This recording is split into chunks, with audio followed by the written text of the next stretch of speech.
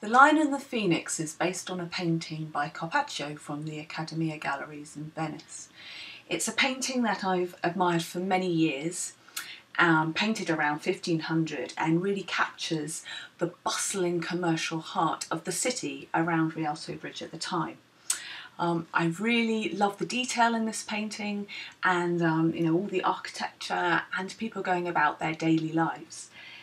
For a long time I had the piece on my studio wall but wasn't quite sure how to work with it in this series.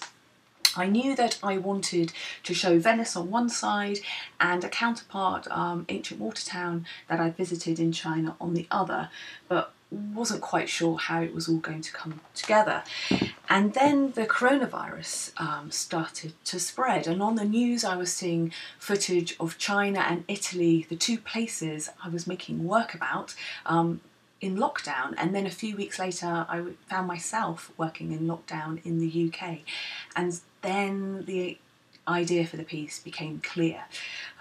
What I wanted to do was still show Venice on one side, and on the other side of the water is Fenghuang, an ancient water town in Hunan Province.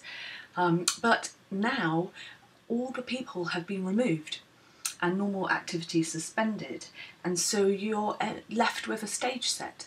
The tourist boats are empty, the cafes are closed, the tables are stacked up, and the boats are tied up under the bridge. And there's an emblematic rainbow banner which says that everything's going to be okay.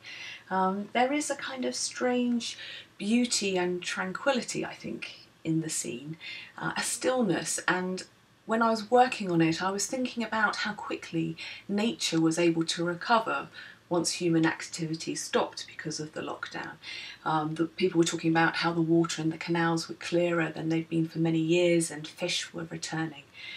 So the title of the piece, The Lion and the Phoenix, refers to the lion being the symbol of Venice and the phoenix being the symbol of Fenghuang.